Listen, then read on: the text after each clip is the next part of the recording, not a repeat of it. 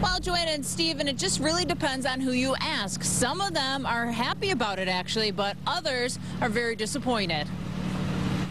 Businesses like Lily's Seafood and Royal Oak are going to miss not having that ball drop here on New Year's Eve. I think, the city itself and the folks who live here really would like to see it come back, as would we. Bob Morton, co-owner of the restaurant, says they're working with other local restaurants to bring the event back after Cumulus Media, who bought Citadel Broadcasting, last year's organizers, decided not to hold it again this year. It brought a ton of people downtown. There was a lot of excitement.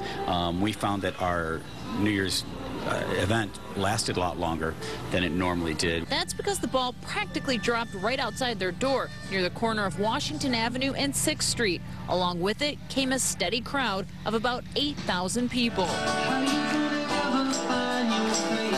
But not everyone is upset about not seeing the event this year. In fact, some of the businesses and restaurants are happier without it. For a business like us, it's actually better because we're so far away from it. It didn't bring us any benefit. This is the first time in 12 years that the Royal Oak Brewery will be open to the public on New Year's Eve and not be closed for a private party. Things can get a little dull and stale, so we wanted to make it a little new. Venues like the Royal Oak Music Theater expect to have around 1,500 partiers on Saturday night. If you like Michael Frank or Harry, he can't beat Ben Sharkey. He'll be performing second, and then the DJs will take us till 4 a.m. Royal Oak is generally a hot spot for ringing in the new year with or without a ball drop. But of course, that doesn't mean it can't happen again next year.